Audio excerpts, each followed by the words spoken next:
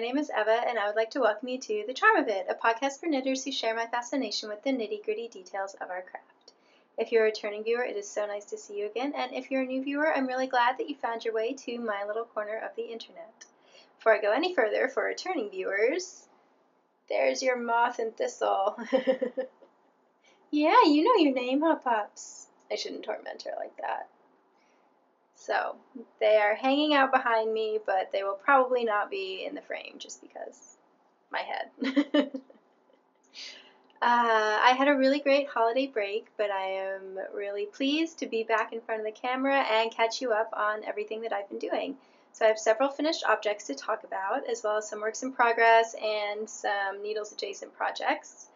I thought that rather than talk about a knitting philosophy type question the way that I normally do, because this is my first episode of 2019, I'm going to instead talk a little bit about the word I chose for this year. So that's personal, which is unusual for my podcast, but I will put it at the very end. So if you're not interested in anything but knitting, then you can just stop there. I have a Schrodinger sweater segment for you, and I'm also going to work in a little more discussion about socks within the finished object and works in progress sections, because as you'll see, I have a lot of socks to show you, and I've just had thoughts. So I suppose that'll be kind of my knitting theme, and I think that that will be more than enough to occupy us for an episode. So first up, I suppose I should do finished objects. I have 3 pairs of socks. They are what I took to knit when I went home to Texas. And unfortunately, there are never any direct flights between here and my family, so I always end up in transit for ages, and then I fly Southwest for the free checked bags, and there are always horrible delays. So the upshot of that is I was able to knit 5 socks in 10 days, I believe. So, upside of terrible airplane travel, but I'd much rather just be able to blink myself back to Texas and then knit at my leisure. I don't actually have the first pair to show you because I knit them for Joel and he has them and he's wearing them, but I do have a photo, so I guess I will insert that here. And so these socks, as I said, I knit them for Joel, and so the first pair of socks that I knit him, I just did a 1x1 ribbed cuff and then a 3x1 ribbed body, because when I'm knitting socks for people, gift socks, I find that that one is always going to fit well, and it gives a little more room for fit. I'm just repeating myself now. So rather than knit a second pair of socks for him right away, we decided to just let him wear those for a while and decide if he wanted anything different. And the only changes he requested were a longer leg. Guess that's only one change. And I remember at the time I was surprised that he thought that the leg was long enough. I think I knit it to be about 6 inches. And luckily I had taken good notes when I knit the first pair of socks, so when I knit the second, I just followed those notes, and I added, I think, 12 rounds to the leg. He wanted about another inch, so maybe I added 10. It'll be on the project page. And then I also added some rows to the heel flap to make the arch section a little longer, just because Joel's feet are pretty high arches, and so that way that ends up making the leg longer, essentially. So I thought that I would go ahead and make 2 little changes, and then he's going to wear those and decide if he wants those changes for the next pair of socks. But he really liked how they fit when he tried them on the first time. I love being a sock scientist. Anyway, the yarn. Our friend Sarah went to Germany, and she brought me back this skein of yarn, and it's a German sock yarn. I'm not going to remember the name because I don't have the label anymore. But it knit up into this fun kind of gray and white pattern, and it was a superwash merino silk nylon blend, I think. It's linked on the project page, so if you want this particular yarn, you'll be able to, find out all the details there. But I was really impressed by how it knit up. The fabric was really nice, and I asked Joel if he wanted it for his socks before I started knitting it, and once I was knitting it, I was kind of regretting that, but that's okay, I've got a lot of socks. And I did do contrast cuff, heel, and toes, just because I like how that looks when the main yarn is variegated or patterned or something. I don't know, I like that solid border. And I showed Joel a few options from my leftovers sock bin, and he chose the navy blue, and that is actually left over from a pair of socks I knit my mom, so it is wool-free. It is Barocco Comfy, which is a cotton acrylic blend, I believe. Maybe some nylon in there, too. And, yeah, so I am really pleased with how this turned out, and my flights were delayed so much that I ended up knitting the entire sock, the first sock in one day, and then getting a start on the second one. So I was able to finish the pair within 2 days, which was, I guess, once again, the upside. I do have chronic pain issues, and so I had to take a break from knitting after that because I had messed up kind of my arms and elbows and all that, but it was necessary to keep me sane. So I'm very relieved that I'm able to bring knitting with me when I fly. Okay, I promise that will be the last time I complain about flying. Hold me to it. So the next pair of socks that I knit, these are all gifts by the way, is a pair for my friend Rich, who is very knitworthy. He loves hand knit socks. I have given him 3 pairs now, and Debbie, who's also my friend, his wife, has reported that as long as they're doing laundry every week, he wears each of those pairs twice. So clearly he needs some more pairs in his rotation. So I used a Knit Pick Stroll in the Matcha colorway, which is a variegated green. And I really like how it looks. Let me get the focus there. I put the focus bar up too high. There we go. And as you can see, these are spider socks. So there's a big spider on the legs, and then little baby spiders on the feet. I think this is my 4th time knitting this pattern, which is a free pattern from Ravelry. And I knit it once as socks for me, then I adapted it into a pair of mitts for my niece, then I knit it as socks for Debbie, so that was her Christmas gift last year. And Rich was really jealous, so I went ahead and knit a pair for him this year. I did knit, the other times I've adapted the pattern so that one sock has a big spider on the foot, but I was knitting these while I was home, and we were playing a lot of board games and, doing a lot of chatting and socializing, and so I just didn't want to think about it, honestly, and so I just knit that as the pattern suggested, just because I didn't want to have to worry about the length. So, actually all 3 of these socks are a 68 stitch count. So I don't think I had to adapt that for the pattern. I did adapt. The pattern calls for a kind of mock cable on the back instead of just plain 2x2 ribbing. But it's the back of a sock, and I really like how the plain 2x2 ribbing gives more give, and it makes them a lot easier for me to knit because I remember that particular cable is a little hard on my wrists. I think it involves some twisted stitches or something. I don't know. So I did make that modification, and then I just always do kind of my own thing with the heel flap and the toes. So I honestly don't know if this is different from the pattern or not, but I did a heel flap and gusset with just a slip stitch, and then I did the My Favorite Toe from a Knitty pattern that makes a nice kind of gradual rounded toe, and I went ahead and tapered all the way down because both Rich and Debbie have longer toes than Joel and I do.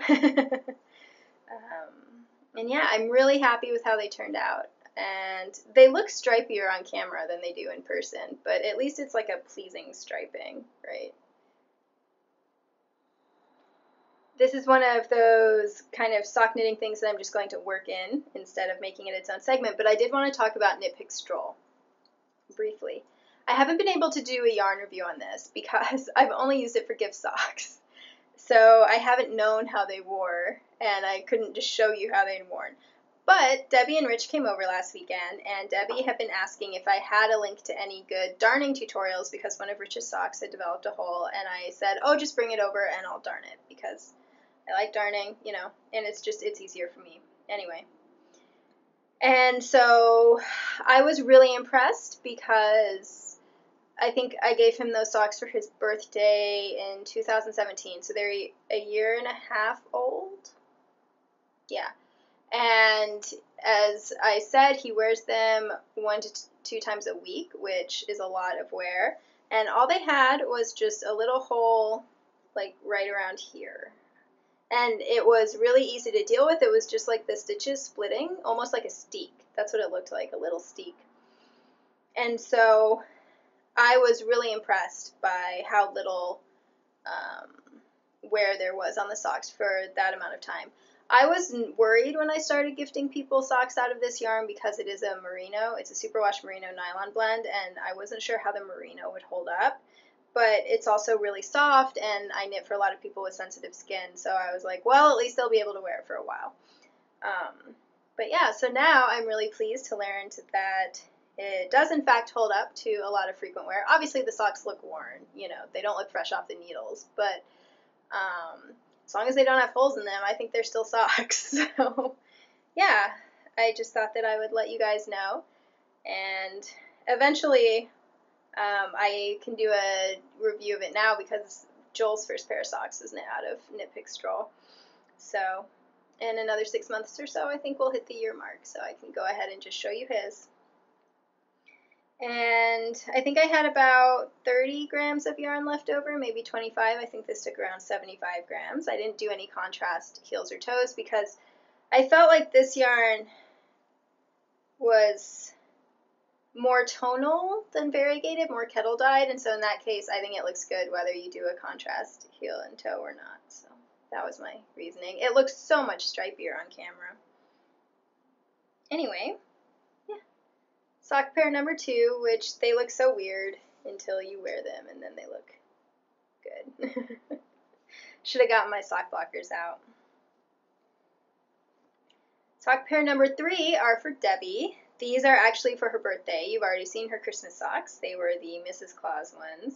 But she is a February birthday, and I've got 3 of those. So I like to just start my February birthday knitting as soon as Christmas ends. So these are out of Knit Pick Stroll Tweed in the Barn Heather? No, Farmhouse Heather. There we go. Which is a really pretty, cool chocolate brown. And Knit Pick Stroll Tweed, I told you that. So it's a superwash merino nylon Donegal tweed blend, and I think the Donegal tweed is acrylic. So, but I love tweed yarns. So, and I use the Hermione's Everyday Sock pattern for this. Although, as I said, I tend to do my own thing. So mainly I just use the stitch pattern from it, which actually showed up surprisingly well in the tweed. I wasn't sure if it would show up or not. I mainly knit it because I think this is such a comfortable stitch pattern to wear. I have a pair of Hermione's Everyday Socks, and I love wearing them. I should probably knit myself another pair, actually. And I really wanted to make her a nice cozy pair of socks, so I knit them with a pretty long leg. And once again, I just did the heel flap and turn. It's the rounder heel from the Sock Knitting by the Numbers chart. And it's funny, since all of these socks, the 6 socks that I knit were all 68 stitch socks, so I managed to memorize it. I was saying before that I've never memorized the heel. And then I did the same toe as on Rich's socks. Just looks a little different. And the only other change I made was I did the cuff on 72 stitches, and then I decreased down to 68 for the leg, and that was because Debbie can sometimes experience some swelling, and so I just wanted to make sure that the socks were comfy since I was making them higher for her. And yeah, I'm so pleased with how these turned out. I hope that they're a really nice, cozy pair of socks for her to wear around the house. She likes these kinds of colors too, so. And they were such a joy to knit. I love that kind of pattern. So these were my flying back socks. So I almost finished the first one on my flight back. And then I finished the second one over that weekend. So one of the interesting things for me is that when I travel, I suddenly become a monogamous knitter. And it's always fascinating how quickly projects can get finished when they're the only thing on your needles. Especially when you have a lot of, downtime. So my final finished object is not a pair of socks. It is a cowl. And this is for my sister, one of my other February birthdays. So I'm ahead of the game this year. And I really love how this turned out. I'm calling it the Perfect Burgundy Cowl, and I will tell you why in a moment.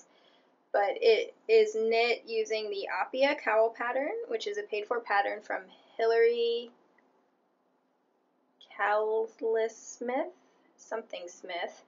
And she has several of these cowl patterns where they're designed to be almost like shawls, where there's a lot more fabric in the front than the back. And I really love these, and my sister loves them as well. So I've knit her 2 cowls from the Star Shower cowl pattern, which is by the same designer, in this same style, and she requested a 3rd one for her birthday in burgundy. And so while I was home for Christmas, I was like, you know, the designer does have other patterns. So she looked at all her choices, and she picked this one, and I really like it. I think I'm definitely going to knit myself one. I like that there's a subtle little picot bind off. I'm sure it would be less subtle if I had pinned it out. I did block this, but I just laid it flat. I didn't pin it out. I was mainly blocking to get more smooshier. And so this yarn is, oh, the price tag is over. So my sister and I went to my former local yarn store down in Texas and picked this out. And she was looking for a very specific color of burgundy, hence the name of the cowl. And so we started in the fingering weight, and we didn't find anything there. So then we went to the lace weight, and we found the exact color that she wanted. It matched her purse perfectly. She loved it. So that was a really good thing. And it is Filatura di Crosta, Golden Line Nirvana, made in Italy, color 32. And it's 100% extra fine merino. And I thought that it had not been superwashed, but that's because the ball I was looking at when I bought it, I didn't quite see. So it has been superwashed. And there are 372 yards and 25 grams. So it is definitely a lace weight yarn. So I just held it double for the cowl, and it took remarkably little yarn. So I balled up 2 skeins to hold them together because I was afraid they'd get tangled if I knit from this.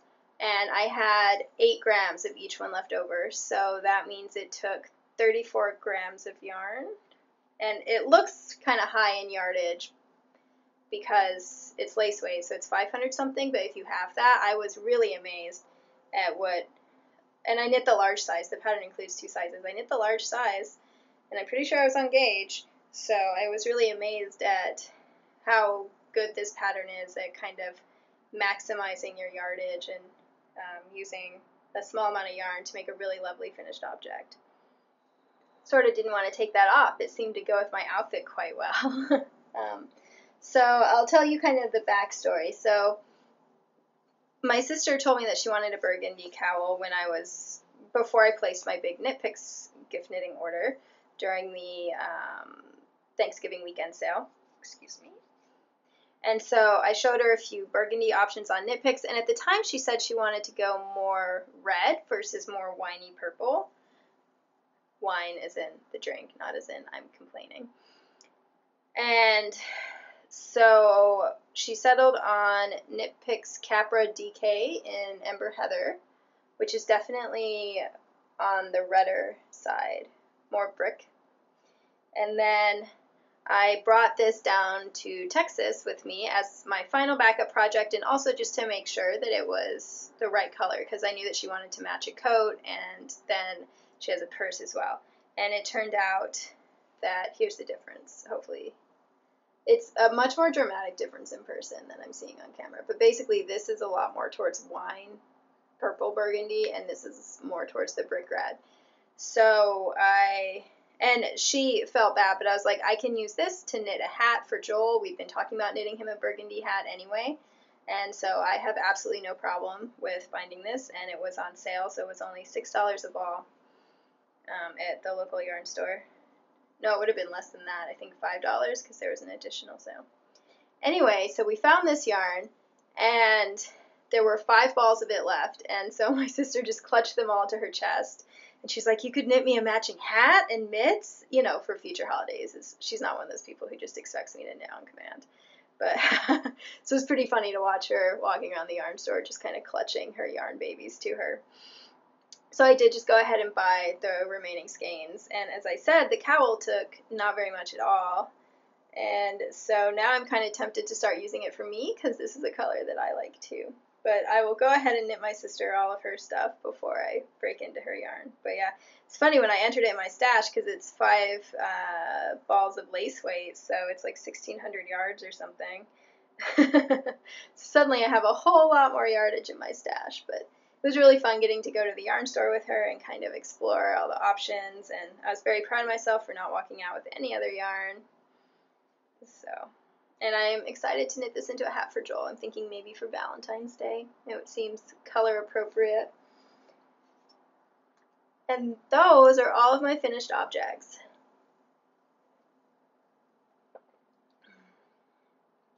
Okay, works in progress. First up, I have another sock. I know, but I mentioned on the last episode that I really want to knit some socks for me this year, as well as Joel. So my goal is to knit 1 pair of socks a month and alternate who it's for. So since I had already knit Joel a pair, I decided the next one would be for me. And so I went ahead and wound up a skein of Quince & Company Finch, which is just 100% American wool, and it's not superwash or anything, but it's my favorite sock yarn, in Peacoat, which is a very dark navy. And this is what I have of the first sock. So this ball of yarn has already been knit into a sock that I finished last night and decided was not the sock for me. So I immediately just frogged it back into the ball, and since it hadn't been knit for very long, the yarn was fine, I decided, on its own, and decided to try another pattern. And I thought that I would mention that because for me, I'm at the point in my knitting where, I mean, I've always knit for fun, but there was a time when I had very few hand knit socks, and so I was trying to build up my hand knit sock collection because I much prefer to wear wool socks. And so there was a time when, and it used to take me much longer to knit socks, obviously. I remember I used to be excited if I could knit 1 pair of socks, working on it the whole month, and these days I can probably knit a pair in a week. But so for all of those reasons, it is more important to me now to be very happy with the finished object than it is to just have the finished object. And so I finished knitting the sock, and it was actually the 3rd pattern that I tried with this yarn. So I had already knit the sock leg to about here twice with other patterns and decided that they weren't right. And so the 3rd time around, I got to about the same point, and I didn't quite like it, but I decided to keep going. So I'm like, no, it's silly to rip it out again, and I should always listen to that little voice in my head, because if I keep going, I just end up ripping more later. But that's just a perpetual lesson I need to learn. And so I knit all the way to the toe, and then I put it on, and whenever I finish a sock, I put it on my foot, and then I put my foot up on the coffee table so that I can admire it. And also because I have problems with my hips, so I have to spend a lot of the day with my feet elevated. So I end up looking at my hand knit socks a lot. And instead of like experiencing that kind of rush of happiness and pride at my finished object and excitement about getting to wear a new pair of socks, I was just kind of disappointed. And so that's why I decided to just rip it out and try a new pattern. And I've been watching a lot of the new Netflix show Tidying Up, which has Marie Kondo in it, and she is the one who wrote The Life-Changing Magic of Tidying Up, and that was a best-selling book, so if you've heard her name before, it's probably from there. And I really enjoy the show. It's very relaxing, but also inspiring, especially as someone who's going to be moving in the coming year, so I want to just set good patterns so that I don't get into crazy, untidy messes. Anyway, so one of the things she makes people do is they have to touch every single one of their belongings, and they have to decide if it sparks joy or not. And if it sparks joy, then it stays, and if it doesn't spark joy, then you need to rehome it. And I realized that I do that in my knitting. And I think that's why I am happy to frog things if I've made a mistake, or happy to just rip out entire sweaters if they were right for me in the past, but I don't wear them anymore, and reknit them into things that I want to wear now. This cardigan, in fact, which I don't think I mentioned, is my country mouse cardigan knit using the Audrey and Unst pattern. I love this. With Elsa wool Cormo in woolen spun, fingering weight, medium gray. I love this cardigan so much, and this yarn used to be a jumper, and I pulled it out because I have shoulder mobility issues, and so it's a lot harder for me to wear jumpers. And I reknit it into a cardigan, and it just makes me so happy that I get to wear this. Anyway, so for me, I think that I use that kind of idea in order to evaluate my knitwear. And what's really great about evaluating knitwear this way is that if it doesn't spark joy, in most cases, unless I've steeked it or unless it's really worn, if I want, I can just unravel it and reclaim the yarn and knit something new. I don't always do that because sometimes the yarn just is bothering my skin or something else is going on. So in that case, I will rehome it. But I think that it's a really good place to kind of start with these kinds of practices because you don't have to feel wasteful because you can use the yarn again. So I know that sometimes when I realize that I've bought something and it's not working for me and I should probably rehome it because it's not worth the space it's taking up, then I feel kind of guilty about the money I've spent and angry at my foolishness for spending that money on something that I don't even use, and I can get into this very negative kind of cycle. Whereas whenever I've decided to rip out my knitting, I always feel really excited, even during the process. During the process, sometimes I feel disappointed, but usually I'm already kind of content that I'm getting rid of what I didn't care for, and then as soon as I've got the yarn ready to knit again, I'm just so excited about imagining the new possibilities. Told you I was going to go on some tangents today.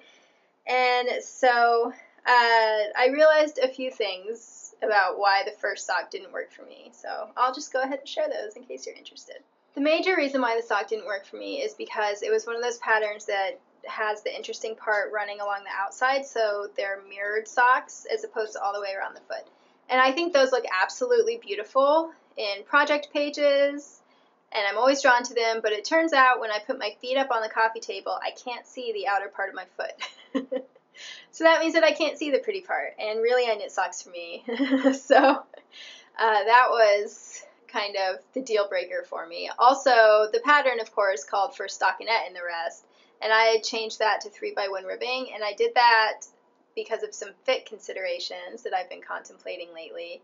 And while I think it was good as far as the fit goes, it just wasn't pretty. I don't know. It made me sad to look at it. So that's why I decided to kind of reevaluate and think about what I wanted from this pair of socks. It's always tricky for me when I'm knitting with very dark colors because a lot of patterns just won't show up. And Quince Finch is a very bouncy yarn. So the first pattern I tried was a knit pearl combination, but it was just too dark to see. And so then, yeah, as I said, this is the fourth pattern that I've tried with these socks.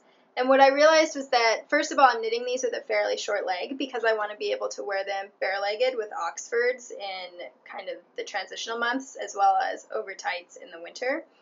And I think that it looks better with a slightly shorter cuff if I'm going to be wearing it over bare legs because I have short legs to begin with. So having the sock end before the widest part of my calf just looks better proportionally.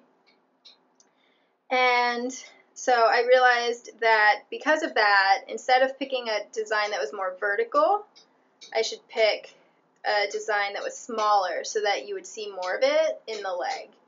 I also have decided that I already knew that I really love the look of lace socks, and especially in dark yarn because I have paler skin, so that really creates a contrast when I'm just wearing it on its own.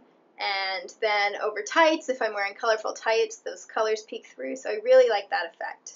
So I decided to look for a small motif that was a lace pattern, and then because of those fit considerations, I wanted it to include some ribbing, but to include it within the pattern itself so that I wasn't kind of forcing it upon the pattern, if that makes sense. So I went ahead and chose the Go With The Flow socks by Evelyn Clark from Timeless Socks, Favorite Socks. It's an interweave book that my library has a digital copy of, so it was really easy for me to just borrow it on overdrive and get to knitting. And this is a 60 stitch sock pattern, which is my preferred stitch count when knitting with Finch. In the past, I've also knit with 56 stitch socks, like somewhere between 56 and 60. But I have also realized that my gauge is a lot tighter than it used to be, because when I knit this first sock, I measured the sole for plain stockinette, and I was finally getting 8 stitches to the inch, and I never used to be able to get that with Finch. I measured another pair of socks, and I was at not quite 7 stitches to the inch. I was at 13 stitches over 2 inches. So I figured, since I was knitting a lot more tightly, even though it's a lace pattern, which usually means that it'll be a bit bigger, 60 stitches would be great. And so far I've got the cuff, which is this really interesting decorative ladder stitch, and then I'm just beginning the body, which is also got a little bit of yarn overs. And hopefully this is the one. As I said, I'm knitting short legs, so it's not quite as much knitting to rip out, and I will just go ahead and try it on before I start the heel and be honest with myself.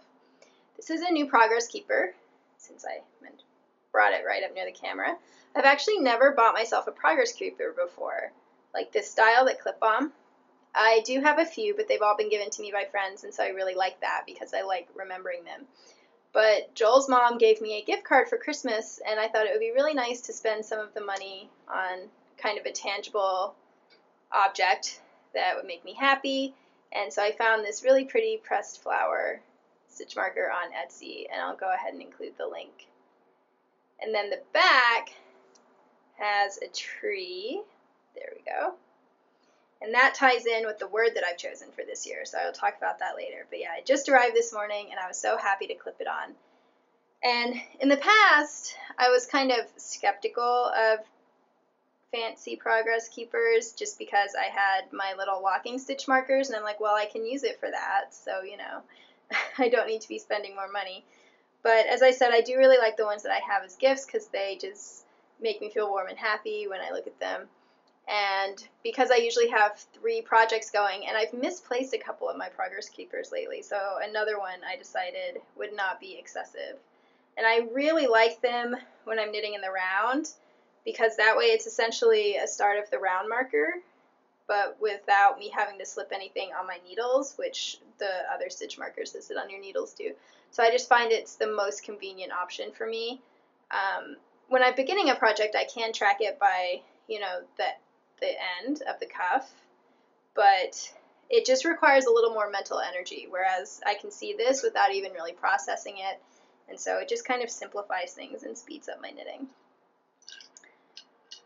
A couple people have asked about my needle holder, which is called a Knitsy. Unfortunately, I think the company went out of business. Their website is no longer on the internet, so I cannot help you with where to find these. I'm really sorry. Hopefully someone else will start making a similar type thing, because that's disappointing. And yeah. Whew. I actually, believe it or not, have more to talk about with socks, but I think I'll save that for next episode because I feel like I've been rambling on for quite a while, and I am like through maybe half my content, so whoops. Let's see. Other works in progress. I only have one, and that's my Tea Party cardigan. Sorry about that. Okay. So, last time I showed you the body, sorry about the focus, which I had finished, but then realized that I knit this part too long, so the arm side was going to be too deep. So I need to just go back and rip that out to shorten it. I have not done that yet, but so the body is as you saw it, and I have moved on to sleeves. So I've got one sleeve with the full length knit, and I'm just about to start the sleeve cap. So that's this part. So that's when you bind off, and then you're knitting flat instead of in the round. And then I have this much of the second sleeve, which I actually knit first. I'm sorry, there we go. Talk about that in a minute. And I thought that I had also knit that to where I needed to bind off. But when I remeasured, so I was knitting this at Joel's, and when I got home, I remeasured it based on my sweaters that I have, because I want these to be nice long sleeves, and I think I'm going to go back and add just a few extra rows to the first one. But as you can see, yeah, there we go. So it needs maybe 6 more rounds, something like that. Haven't counted yet. But I've got the sleeves almost done up to the sleeve caps. So I'm making a lot of progress on these. And this yarn is Quince & Company Tern, which is 75% American wool, 25% Tussa silk in Dusk, which is a beautiful mauve colorway. And this yarn is also reclaimed from another sweater. Apparently that's just my thing now. And I'm knitting it on size 4 needles, and they're just plain stockinette sleeves with a nice long 6-inch cuff of 1x1 twisted ribbing. I know for a lot of people twisted ribbing is difficult, but I find it as easy to work as 1x1 ribbing just because of the way I hold my needles. And I really like how it looks. I did a tubular cast on these, which will match the tubular cast on that I did for the waistband of the sweater. And I'm also going to use a tubular bind off for the neckband and button band so that they all match, which this cardigan also has. And the method I use is from the Tech Knitter blog. I really like it because it goes quickly. It's not fiddly once you've done it a couple times. I would recommend doing it on either straights or double points versus circulars because it can be a little fiddly if you've got a cable involved.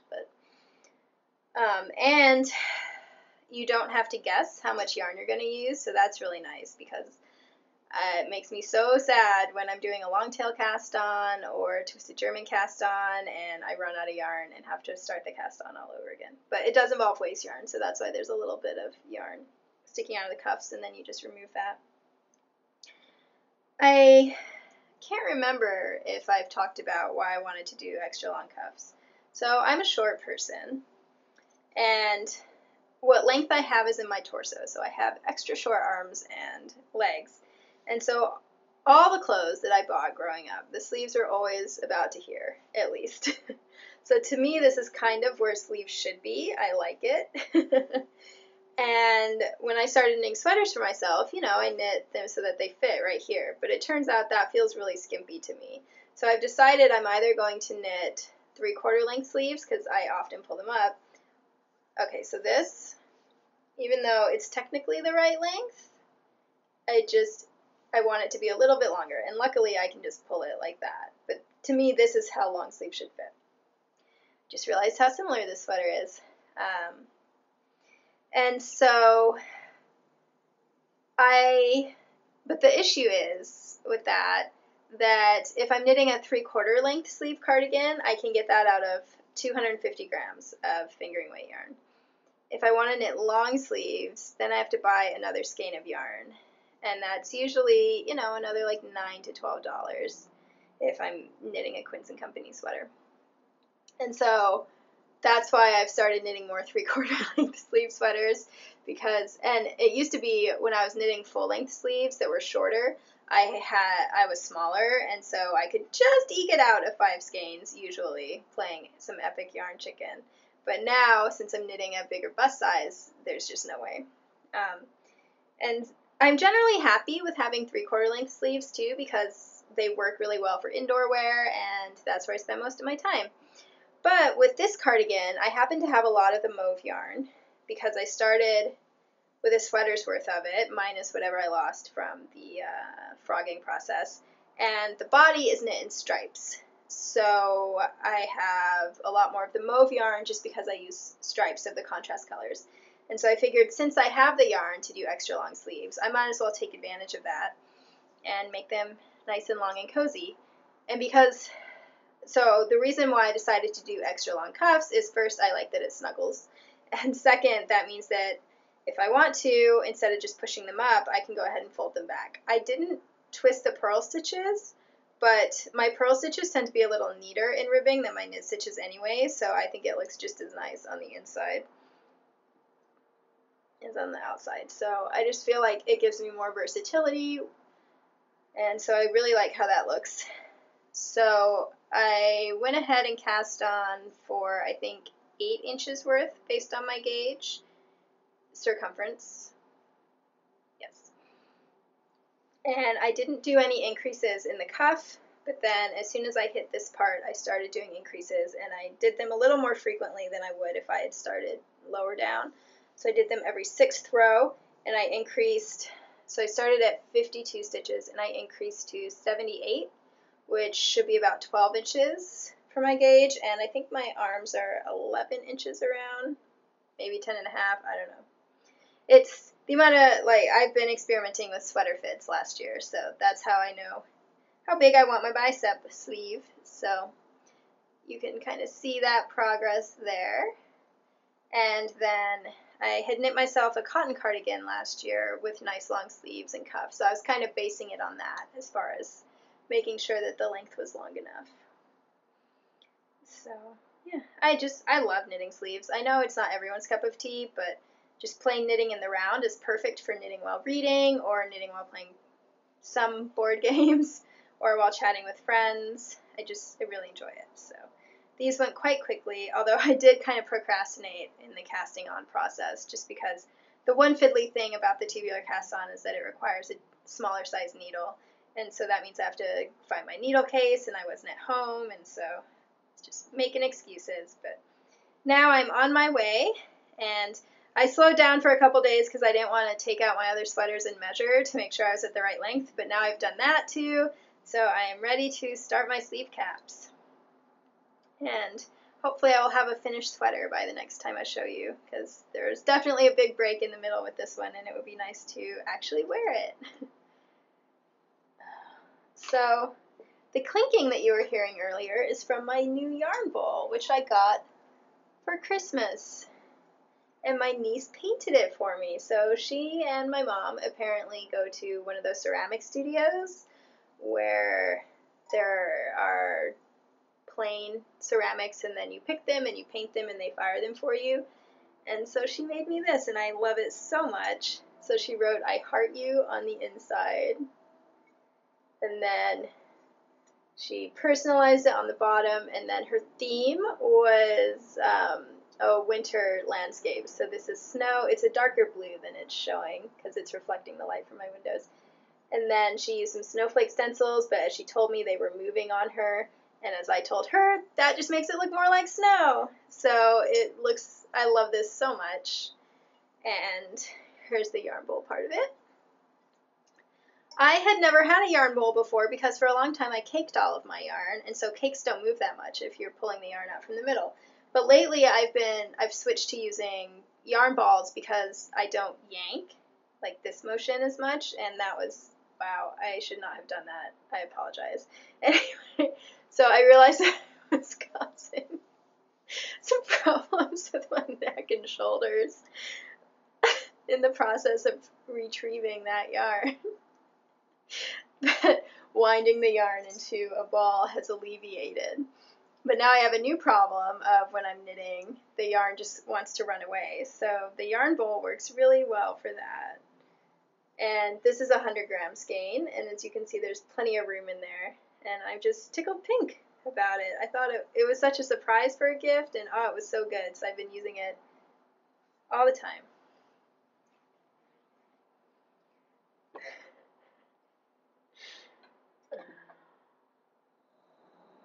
Talk about some needle adjacent projects. So I'll go ahead and talk about this one first because I just showed you this yarn. So you saw this yarn last year at some point in a Schrodinger sweater segment.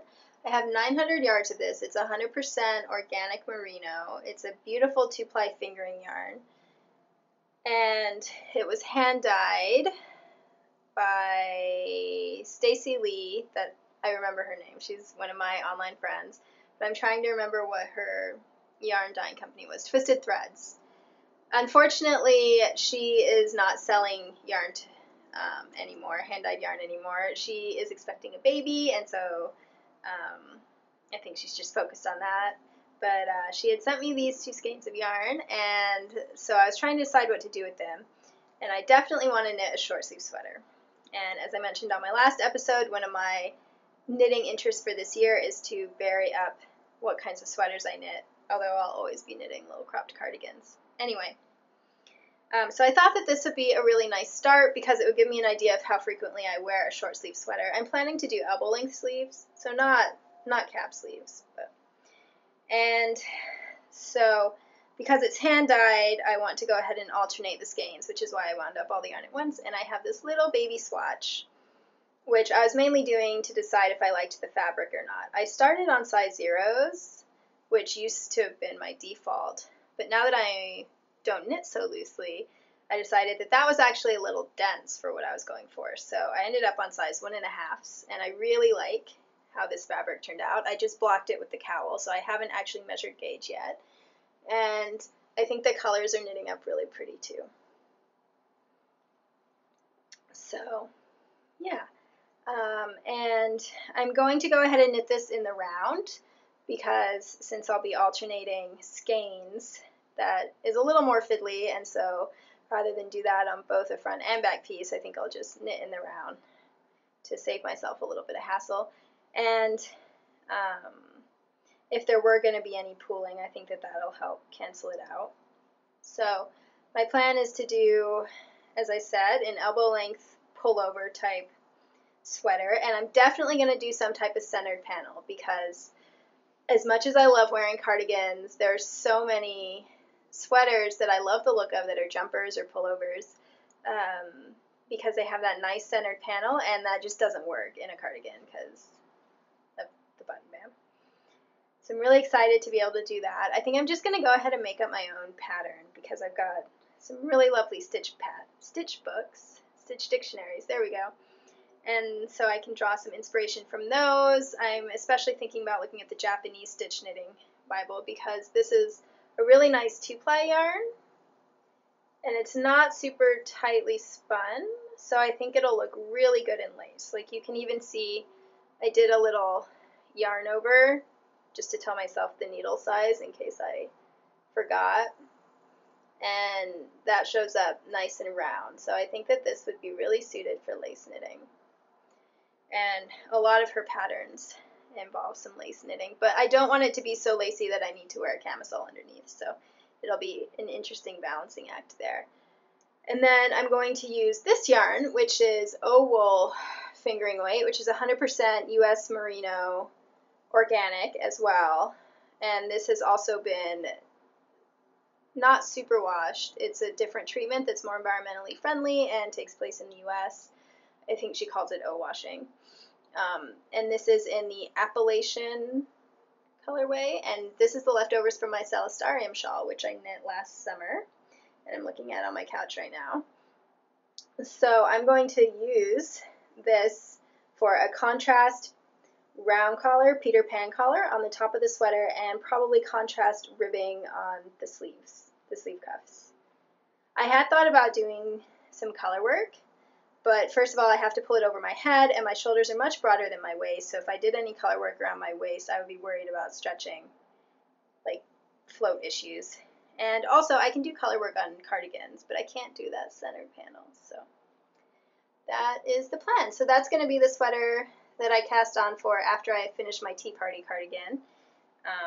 I like to start plotting them ahead of time, which I learned from Jenny over at Tiny Paper Foxes, because then I can just go ahead and start as soon as I've got some time. So I knit this while spending some time with my two really good friends here, watching Pride and Prejudice. We watched the 1995 miniseries, all 5 hours of it, in one glorious afternoon during the holiday, and we had mimosas, and we're all knitters now, so we all knit, and so I worked on this. And yeah, I'm really excited about this.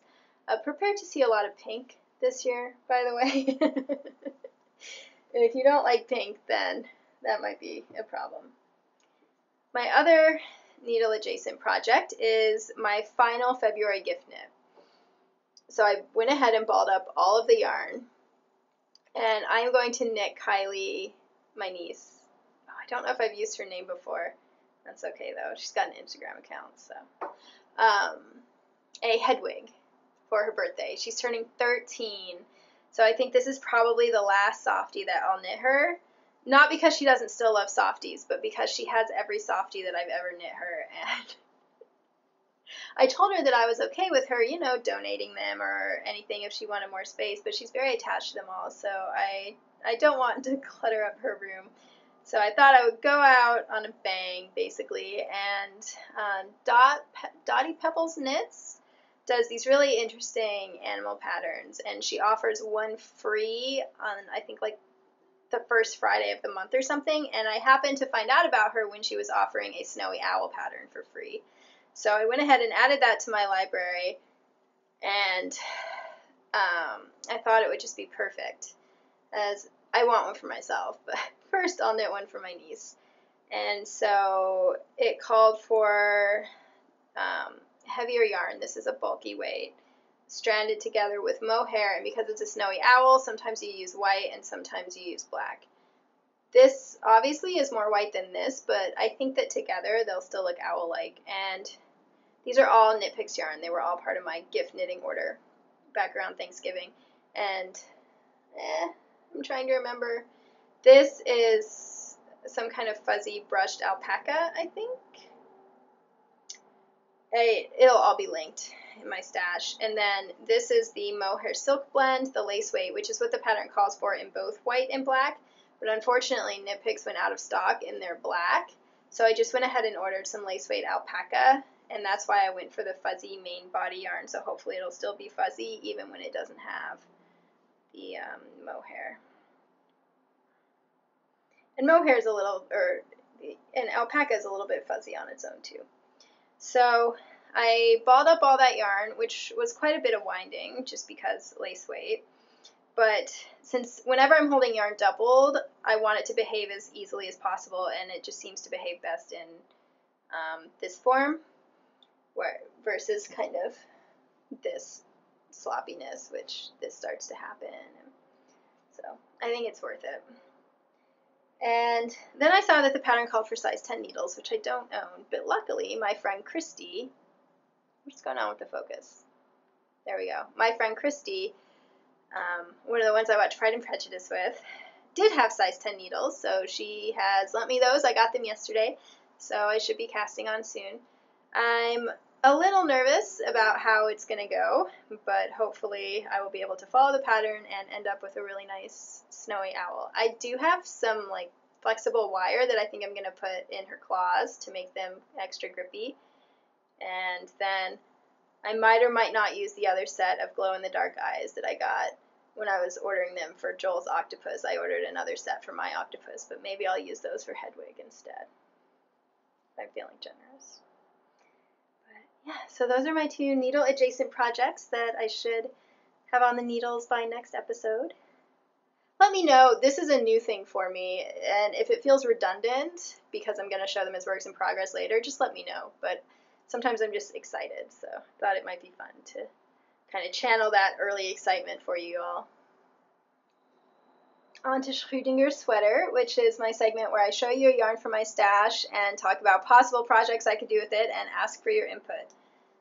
So this beautiful skein is Shirsty Cat Designs by Kelly Straub, BFL sock, 464 yards and 100 grams, 75% superwash BFL, 25% nylon, in the Frisian colorway, Frisson. And this was my Christmas present from my friend Kristen, who is the one who organized our Pride and Prejudice Mimosa extravaganza. And she is a new knitter, but she has dove right in. And I think this is such a pretty skein of yarn. So I love all these colors. It's pinks and purples and then splashes of gold and cream. I think it's really beautiful. So I had not unwound it before, but I wanted to show it to you because presumably some of you have a lot more experience with hand-dyed yarn than I do, and I have no idea how this is going to knit up. It looks like it wasn't reskeined, which is actually nice for trying to figure out how it's going to knit up. So let me know if you have any thoughts first on that. So, oh, it's so pretty. Look at that right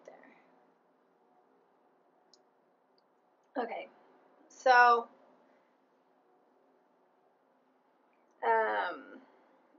I I have a few possibilities with this. I was thinking that I could knit a cowl out of it, like the Appia cowl that I showed you earlier. I could also use it to knit a bigger cowl or big scarf by combining it with some other colors of yarn in my stash, and I think that that would be a really nice option. I knit a 3-color scarf I can't remember the pattern name, earlier this year in like blues and purples, and I ended up giving it to my sister for Christmas, and once I blocked it, oh my gosh, it was so beautiful. It was a garter stitch and garter mesh lace, and it just blocked out to this really delicate, drapey, just gorgeous thing, and it was over 11 feet long. It was massive. And so I definitely would not mind having one of those. And I know that BFL is a nice drapey yarn, even when it's not been superwashed. So I think it would behave really well as some kind of neckwear. So those would be 2 possibilities. And I could either knit that same scarf that I knit for my sister, whose name I can't remember. I'll put it in show notes. But I also have a pattern from... oh my gosh, my brain is going. No, I have another pattern that's designed for using multiple color or multiple skeins of yarn in order to knit a giant pashmina style scarf wrap, which are my favorite kinds of scarves. And so I could use that as well, or some kind of, 2-loop cowl, which I've knit several of, if you know what I'm talking about, the usual cowl type that I knit versus the Appia type. So this and maybe one other contrast color, but I'm not sure. Obviously, I think a lot of colors in my stash will go really nicely with it, but because the colors in the skein have so many different values, so there's the pale cream, but then there's also fairly dark purples, so I'm not sure what color I would use for contrast, but it does seem like this is much darker in value than all of them, so I could use a color like this. So maybe that would look nice. I have a very similar yellow skein in my stash, as well as a very similar mauve skein, if I wanted to kind of color match it. I'm just not sure how to use hand-dyed yarn because I almost never buy it. I think I've bought myself 1 skein of hand-dyed yarn in my knitting career. But yeah, so maybe I'll just steal my sister's yarn because that looks quite nice. Or the other option would be to use it in color work, and I could either do a color work cowl kind of knit as a tube in the round so that the wrong sides you don't have to worry about, in which case I would definitely have to pay attention to value, but it looks like this is probably the darkest of the dyeing, and I think it's still light enough that it would work if I picked a dark color. But there are a couple colorwork patterns out there that I would love to have as sweaters, and I think 2 would work with this. First is an actual sweater pattern that I found out about from Katie Greenbean, who, if you have not watched her podcast, you are in for such a treat. You should go watch it. She's so calming and soothing, and she's an artist as well as a knitter, and so she shows herself working on her art and her knitting, and I love her podcast as well as her Instagram feed, and she's also got a little scruffy dog, and she knits the most amazing things.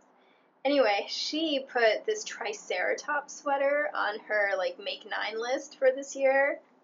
I love Triceratops. They are my favorite dinosaur. So I got very excited when I discovered the existence of a Triceratops sweater, and I think that this yarn would be pretty cool Triceratops. Maybe I've got, actually, for Christmas, I received a sweaters quantity of Quince & Company Chickadee in this really dark pea coat. So I could knit a navy sweater with very colorful Triceratops. Yeah. And then the other one that I was thinking about, which once again would go with the navy, is I knit some seahorse socks a couple years ago now, I think, for Debbie, and I've been wanting to adapt them as a cardigan pattern. And I think that this yarn would make incredible seahorses too, also with navy. So yeah, I'm really torn. I don't know what to do. And Kristen was asking me if I had decided what to do, and I'm like, no, because I need more crowdsourcing thoughts. So let me know. What do you think this yarn should be? Should it be Triceratops? Should it be seahorses? Should it just be a beautiful neckwear piece? Would it look best on its own?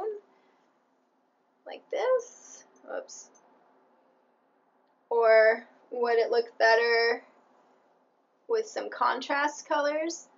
Maybe I need to get some plum yarn for a Triceratops sweater. No, I don't need to buy more yarn. That's not an option. But I do have a very similar color in BFL yarn that I am reclaiming. So I could definitely, and it's too scratchy for me to wear as a cardigan. BFL is quite a soft yarn. It's just my skin is really sensitive. So if it's not a fine wool, then I can't wear it in sleeves. But that's okay. I have other things to do that. I can wear it as neckwear. So I could definitely do some kind of neckwear with this as a contrast color. Maybe I need a Triceratops cowl.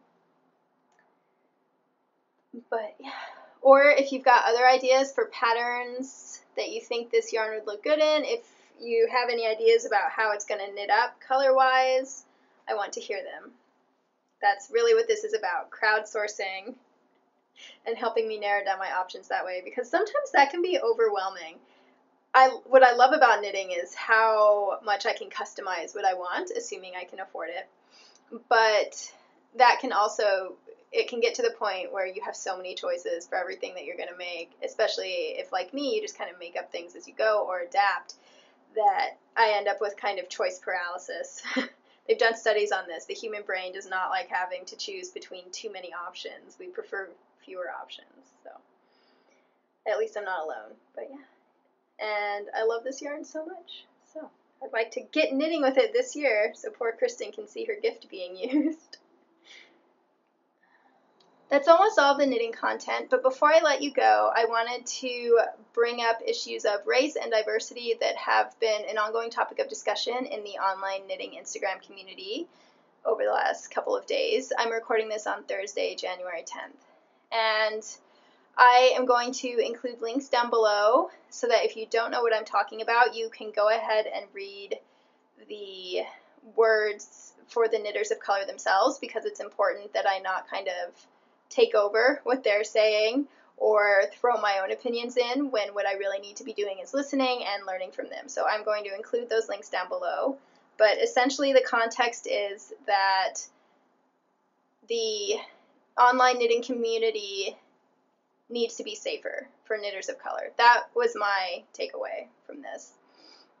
And so I have decided to invite people to join me in working through a book that was designed by a person of color for white people who want to get better about race relations. And I'm assuming that all of you want to get better, because why wouldn't you want to make a safer space? And so this is called the Me and White Supremacy Workbook by Layla Saad. It is available for free. You just need to register on her site. There's a link in the email for PayPal donations, and I'm going to go ahead and do that because I would feel uncomfortable profiting from all of her hard work without paying her something for it. But if you are in an economic situation where you can't afford to buy books, I just wanted to let you know so that you didn't just assume that you wouldn't be able to participate because of finances. And I'm just going to go ahead and read my Instagram caption because I think I'm a little more eloquent in writing than just when I'm speaking off the cuff. So this is my invitation to all of my white knitting friends, who I'm guessing a lot of you are watching right now, to join me in doing this work. Okay.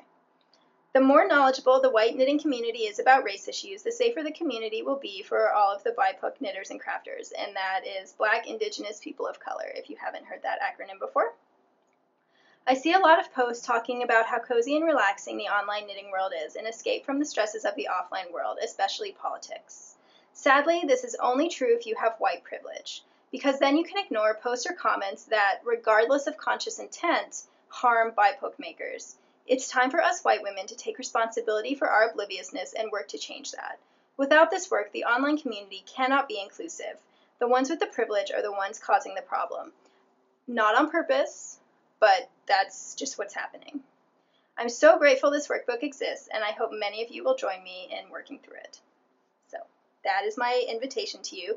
If you're feeling angry or embarrassed or just really upset at the idea right now, I encourage you to push past that. And I will include some links down below in case you've never heard of white privilege and the idea is entirely new to you so that you can read about it. I'm not going to get into a major discussion in the comments of this video about that,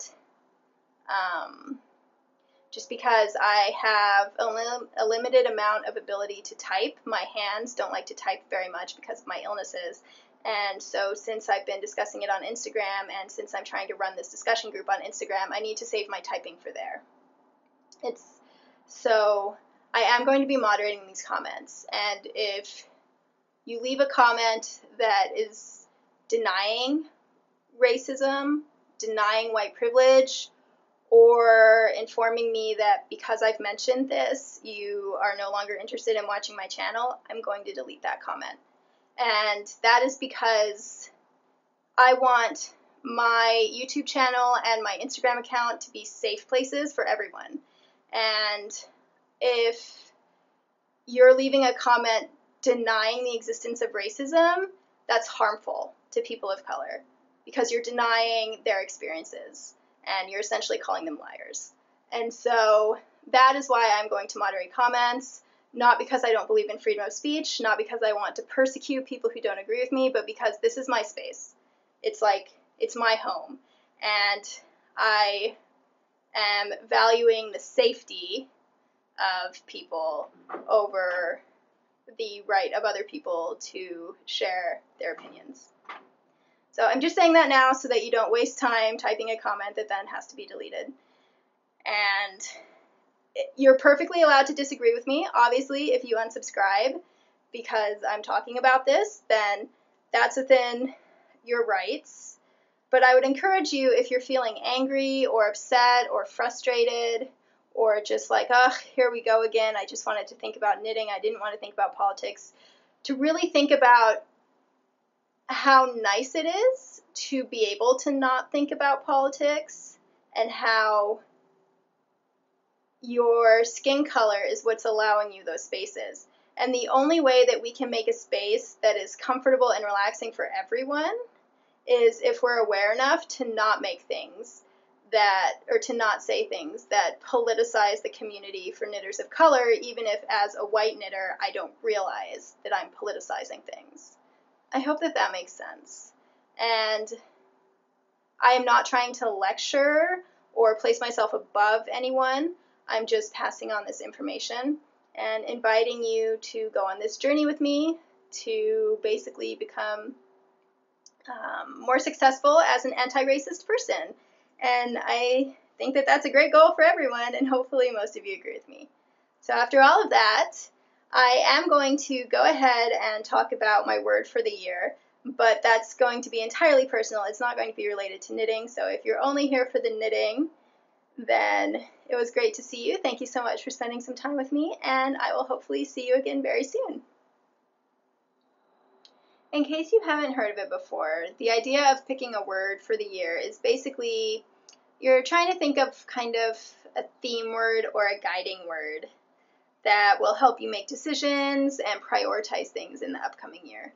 So I personally do not do New Year's resolutions, not because I don't find them valuable, but because I find winter, I'm much more interested in kind of cuddling into myself versus expanding out. And so I save resolutions for my birthday, which is in April, and it's spring, and I'm feeling more energetic, and I'm more interested in those kinds of, oh, what can I change about my life to make it better kind of things. Whereas in the new year, especially the week between Christmas and New Year's, I absolutely love. I find it a very liminal, don't really know how to pronounce that word, time of year. This is what happens when most of your vocabulary comes from reading. And so I certainly want to be thinking about kind of reflecting on the year behind me, reflecting on the year upcoming. I really enjoy that. but I don't want the pressure of trying to make specific goals for myself. And instead, what I love about picking a theme word is that it feels like a way to help crystallize my thoughts, but in sort of a gentler method. And that really works for me at this time of year, because especially I love the holidays. They're a very good time for me. I know that they aren't for everyone and that I'm lucky to have that. But even though they're good, they're also always exhausting. Pleasantly exhausting. So it's really nice to just have that relaxation and focus time for me. And especially the Advent season as well can be a very thoughtful time. Anyway, so that's why this works for me over resolutions. But of course you should do what works for you.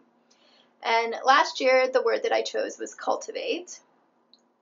And I really wanted to cultivate relationships. I wanted to kind of cultivate my space. And it's funny because I did end up doing a lot of cultivating, but what I did the most was cultivating myself, because after, I think 8 years of being single, I started a relationship, and that requires work, and it's good work. I'm a better person than I was last year, but it's not always easy work, and so I had to change a lot of things about myself and also learn how to relate to another person in that kind of context. I did a lot of reading. It was a lot of cultivation, essentially, and so I think it's sort of ironic that even though I chose that word because I wanted something focusing on relationships, I was more looking at relationships, and it turned out that really I needed to cultivate myself more than anything. So when it came time to look for a word for this year, I realized that I'm actually in a pretty good place. I really like where my life is right now, and as I said, I'm a better person than I was a year ago, and I mean, I don't want to completely rest on my laurels, but I do kind of want to give myself a break from that kind of self-actualizing. So it was tricky to try to find a word that worked with that. At the same time, even though, I guess what I was trying to say, I'm just going to say it a different way, is that last year was a lot of time of new growth. New growth within myself, new growth with relationships, new growth with hobbies. I became interested in board gaming and just kind of let my obsessiveness run in that direction. And so this year, I don't feel the need to do lots of growing, right, or lots of cultivating in that sense. And at the same time, I am going to be moving in this year, and obviously that's going to be a very large change, and I want to make sure that I handle that with as much emotional grace as possible. Moving is always chaotic, but, I don't want to lose this sense of groundedness that I have right now, and so I was trying to think of a word that would both be inspirational for the move, but also for the rest of the year, and one that would kind of allow me to recognize all of last year and perhaps expand on it, but not, I don't want to change a lot right now other than my moving, obviously. And so the word that I finally decided on is rooted. And it has been brought to my attention this means something else in Australia, possibly New Zealand, so feel free to giggle. I won't be repeating it a lot, just. So the reason why I chose this word is, first, I think it follows really well from cultivate, right? And it also still has kind of those plant and tree connotations, and I'm a tree person at heart. I love them. Whenever I need to meditate, I imagine myself in a forest. It's a very spiritual center for me. So anything tree related is always going to be good for me as a theme. And I also feel like I can allow everything that I did last year in pursuit of cultivation and growth. Now is the time to let it take root, right? And things can take root and grow deep and get strong, and you don't necessarily see a lot of disruption or change, but it's going on inside, and so that really appealed to me as well. And then, of course, moving into a new place, into Joel's home, which he owns. It's not a rental. And so I'm putting down more roots just here in this local area, which is something very new for me because I grew up in a military family. So I grew up moving, and not moving houses, but moving actually often countries and then states. I've actually never moved to a different place in the same city before, so that will be a new experience. But I feel like I've really found a place where I would be perfectly happy living here for the rest of my life, and that's very novel for me because especially in my early to mid-20s, I really wanted to be able to keep moving, and the fact that now I'm in a place where it's okay to be still, and I think that that's another aspect of roots. You know, the deeper they are, the stronger they are, but the trickier they are to transplant. So for all of these reasons, that's why I've decided that this is a good word for me for 2019, and I'm really excited to see what takes root. I also like the idea of going back to some of my roots. For example, I started my Instagram account in order to record all of the good things about my life because my life is quite circumscribed by my illnesses, and that's okay. There's so many wonderful things within those limitations, and it's a lot easier for me to stay happy and balanced and centered if I'm focused on that instead of on all of the things that I can't do. And so that's what I imagine my Instagram account at the beginning as, a kind of visual gratitude type journal. And over the last couple years, as I have started this podcast and connected with more online knitters, and now I'm getting into board gaming, it feels like the tone of my account has shifted a little, and I don't think that's a bad thing, but I also think it would be really nice to kind of get back into the rhythms of how I used it in the beginning. So it's a tricky balance because I also don't want to feel as if my account is saying, oh, look at how lucky I am. I never want, I don't want to make it sound like I'm bragging or anything like that. And so it feels like as I get more followers, I become more self-conscious of what I post. But I don't know. I'll find a happy medium. It's got to be there. I warned you I was going to get kind of more introspective and not at all related to knitting. But yeah, I wanted to share that with you because I was listening to the latest episode of Imagine Landscapes, which is one of my favorite audio knitting podcasts, and it's hosted by two sisters, Sarah and Katie, and they both pick words for the year, and they had this really wonderful discussion about it, and what was even nicer was that Katie was expressing a lot of the same things that I felt at the end of the year when I'm trying to pick a word, and that she doesn't.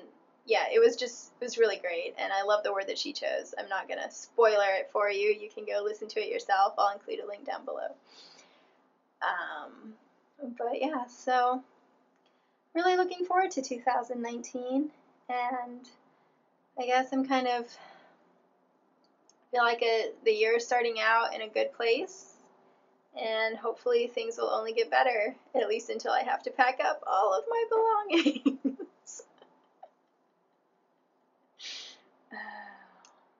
I hope that you enjoyed this episode.